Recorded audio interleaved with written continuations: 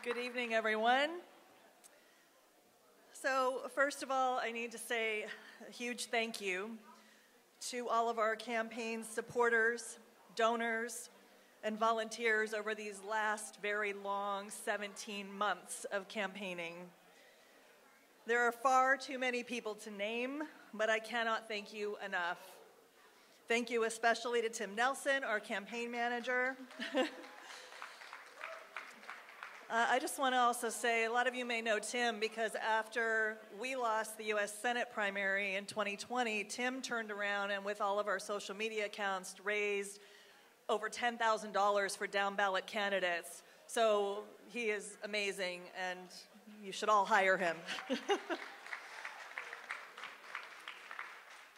like to thank the rest of our staffers, Trey, Marshall, and Catherine. Thank you to my family, especially.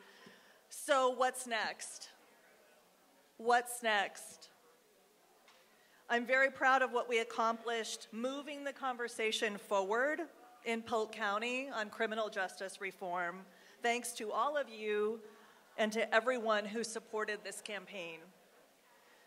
The challenging and very worthy work ahead is that of bringing meaningful, positive change.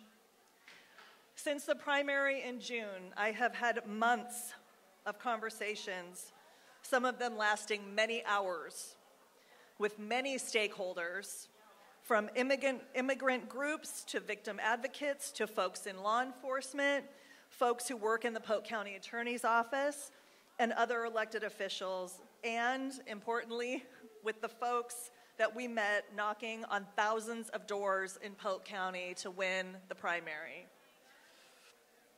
After all of these sometimes very deep conversations, I truly believe that it is possible to create the improvements to our justice system that we want to see, and we're going to do that.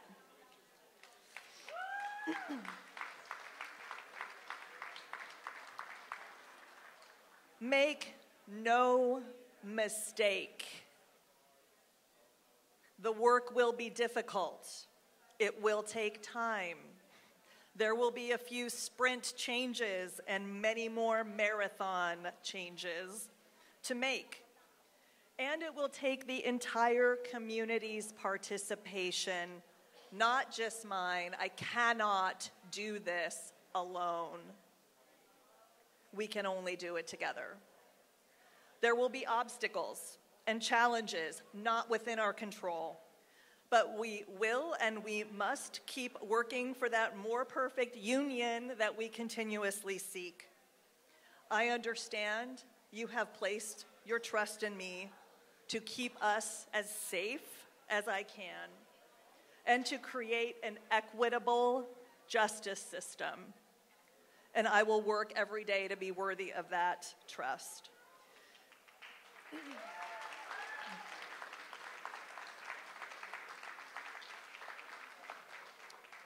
We started this campaign to end racial and income disparities in the justice system and create a healthy, safer, thriving Polk County, and so we will. I have one last thing to say for anyone out there watching who needs to hear this. In early 2017, a gentleman gave a speech as he was leaving the presidency. And President Barack Obama said something to the effect of, if you don't like the way things are, pick up a clipboard and run for office yourself.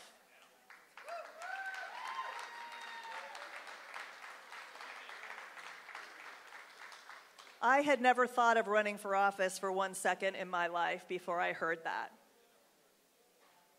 So if you have any inkling, if you don't like the way things are going, pick up a clipboard and run for office yourself. We need you.